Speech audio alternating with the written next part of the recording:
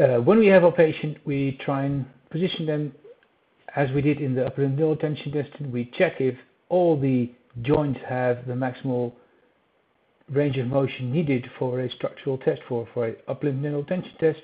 We explain to patients what we mean when we ask them to slide the head away from us or towards us later on.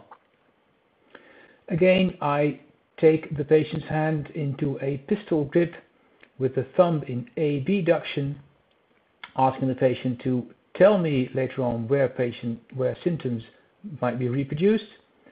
The thumb in abduction, pistol grip, we slowly control elevation of a neutrally positioned shoulder blade, and then we slowly move the upper arm towards abduction, horizontal extension, external rotation. We slowly extend the arm and dorsiflex the wrist, and then the patient might tell us here, yep, that's where pain is, and she explains to us the pain is in the upper arm.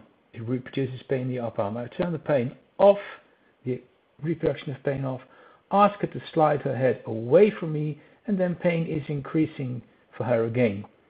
As she puts her head back, pain is decreased. I then dorsiflex the wrist more, and again pain in the upper arm is reproduced, and that is structural differentiation, a positive sign for upper limb neural tension tests.